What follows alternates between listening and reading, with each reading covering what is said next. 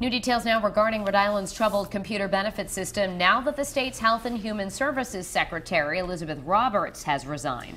At a press conference today, Governor Raimondo expected to update us on UHIP and tell us about the steps moving forward. Eyewitness News reporter Julianne Peixoto live in the newsroom now with more. Elizabeth Roberts is the third senior official to resign in recent weeks over the botched UHIP rollout. In a statement, Roberts said she would continue to support the administration both during and after the transition to new leadership. The UHIP benefit system cost the state $364 million, and more than 300,000 Rhode Islanders rely on it. The system has been plagued with problems since its rollout 5 months ago, from long lines to technical issues. Now the Health and Human Services Department is without a leader after Roberts handed in her resignation yesterday. In an interview with Eyewitness News, the governor praised Roberts for helping bring Rhode Island's uninsured rate to one of the lowest in the nation. But she added it's time for a fresh set of eyes.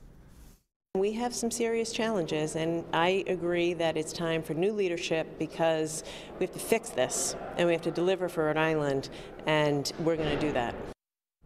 And as mentioned, the governor is holding a press conference later today to release the findings of a 30-day assessment of UHIP. Coming up in about 30 minutes, I'll tell you about another meeting happening today that looks to address this troubled benefit system. Live in the control room, Julianne Peixoto, Eyewitness News.